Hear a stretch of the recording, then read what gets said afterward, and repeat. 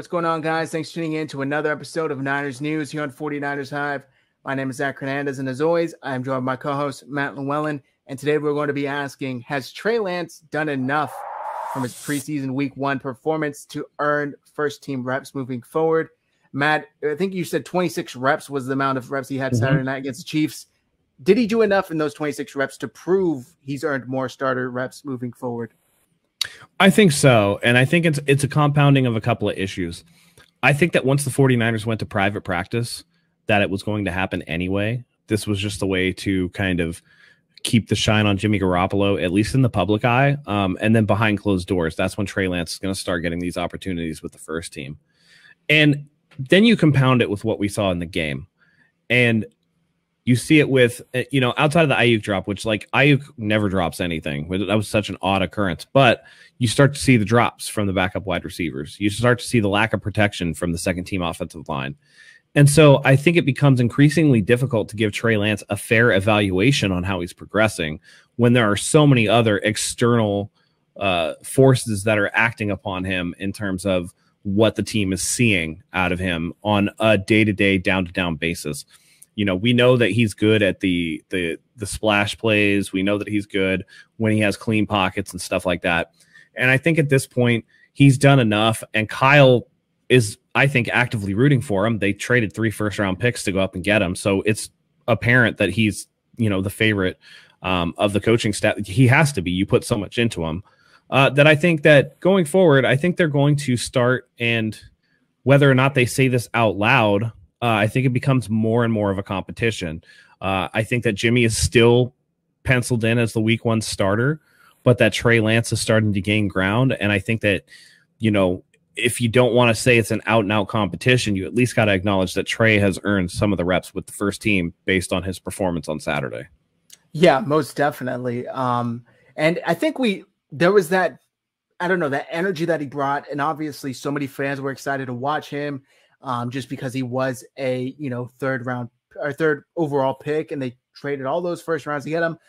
But what I noticed the most was that there was no noticeable drop off between Jimmy Garoppolo and Trey Lance the first couple of series. If anything, it was a step up. I hope I'm not, going too far out on a ledge to say that, but I think the offense kind of took a step forward with Trey Lance. Were there some rookie mistakes? Yes, of course. And that's going to happen. They're going to be the growing pains. But I agree with you, Matt. I do think that he's earned more first-team reps. And I actually think last night, I don't want to say did him a disservice, but it was almost like, what do you expect me to do, coach? I'm with, these scrubs in front of me protecting me, these guys who can't catch the ball. Get me some guys on my level so I can really show you what I can do. You know what I mean? Yeah, and we all know how Kyle is too. I mean, Trey was never going to say that. Obviously, he was so gracious when he came out in the press conference. But we also know that with Kyle, he doesn't have to. Kyle knew what he saw, and he knew that there were drops, and the result of the play is not necessarily indicative on what Trey did. He was 5 of 14, but his play said that he threw the ball a lot better than that. So it's one of those things where that they're going to have to move him in and see how he does. You say that he might even be a step up from Jimmy. Certainly on the deep ball, there's and the escapability, there's a lot to like there in terms of raw physical ability. But right now, I don't think that you can do any comparisons because they're not playing with the same players. And that's why I think it's critical to get them first-team reps so that you have an apples-for-apples comparison point to compare Jimmy Garoppolo and Trey Lance. And there are going to be certain things that Jimmy still does a little bit better in terms of processing, in terms of particularly running 2-minute drill, things like that. But there are things that they're going to be very similar at. Trey had, I think, 2 poor throws that I saw, and Jimmy's good for 2 of those games. So it's not like Jimmy is so much more far and away efficient with the football that we don't have to worry about, turnovers and stuff.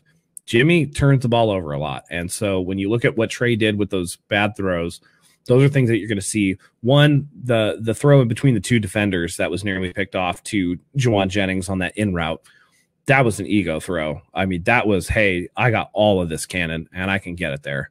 And those are things that Kyle even said. I love the fact that he takes chances. And those are the chances that he's going to take sometimes that could lead to some mistakes. But the best quarterbacks fit balls into tight windows all the time. So I think as his confidence grows, as his grasp of the playbook grows, those type of throws will be less and less risky, even if he still throws them. but you have to get them out there and see what they got against each other. Jimmy's acknowledged it's a competition. I think that, John Lynch has come out and said that, Trey is making it a competition and that he's much more further along than they thought he was. You said in our game review that John Lynch, it's funny that he was on the broadcast with Greg Papa saying, yeah, you notice how he didn't take the check down to Ayuk and he threw that deep ball to Sherfield, but that's a shot at what Jimmy does, that earlier in training camp, we have that Trey roll out to the left deep ball and Jimmy's pointing at Travis Benjamin underneath. We saw it in the game where Jimmy's 3 throws were underneath throws. So you have to get them against each other because I think that at this point, Trey needs to be in a position where there can be an apples to apples comparison, because if we believe Kyle when he says the dude that gives us the best chance to win is going to be the starter, then we have to believe that he needs to fully evaluate that in every way possible.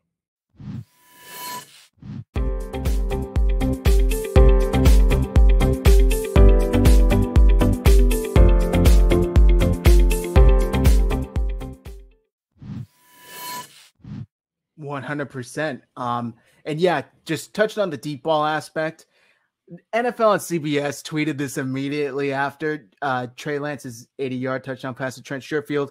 The longest pass Jimmy Garoppolo has thrown in his career, 76 yards. Trey Lance just threw an 80-yard TD on his second pass in the first NFL preseason game. I thought that was a little bit, come on. Yeah.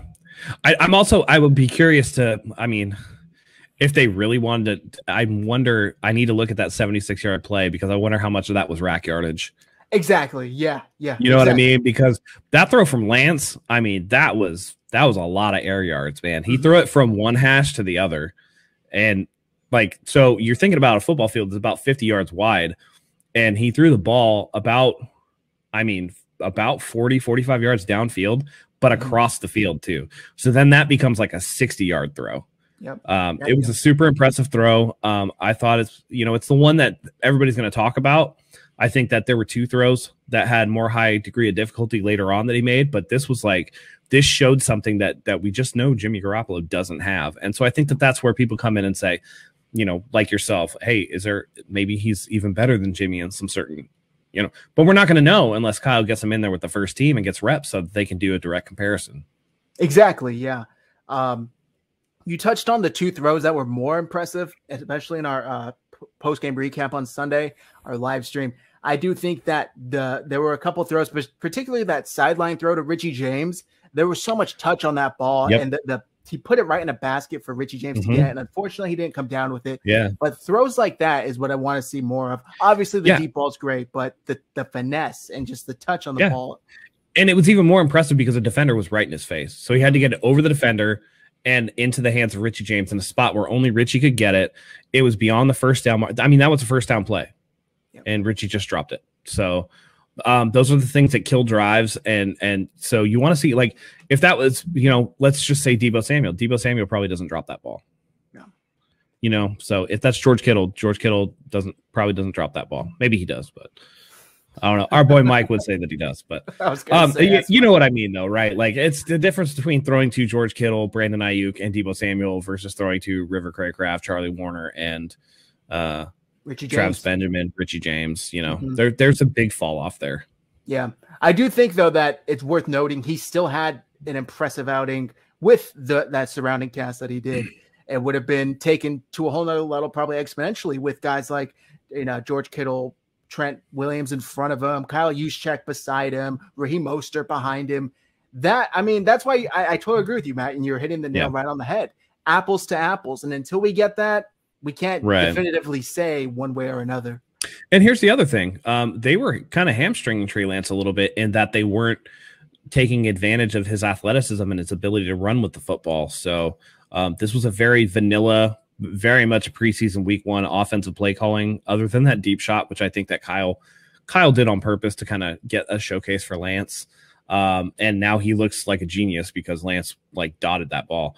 But going forward, there are going to be things that Trey can do that Jimmy just can't. And we're going to see that with escapability. We're going to see that with running ability. And I think that even closes the gap more. So what Trey was able to do with the drops, with the lack of offensive line, being able to hold blocks for him, and the fact that they didn't design any runs for him and kind of seemed like they encouraged him not to take off and run, I think that it was a very impressive start for Trey, and I only think that that's going to get better. But again, I think that now that the media isn't allowed to practice anymore, sans the joint practices with the Chargers coming up, I think that's when we're going to see what Trey Lance can actually do in terms of an apples to apples comparison with the coaches. That's when they're going to take a look at him. That's when we're going to start hearing things, from, because every team has something, right? That's when you're going to hear the rumblings. That's when you're going to have all the guys on their soapbox saying that they just know that this is coming.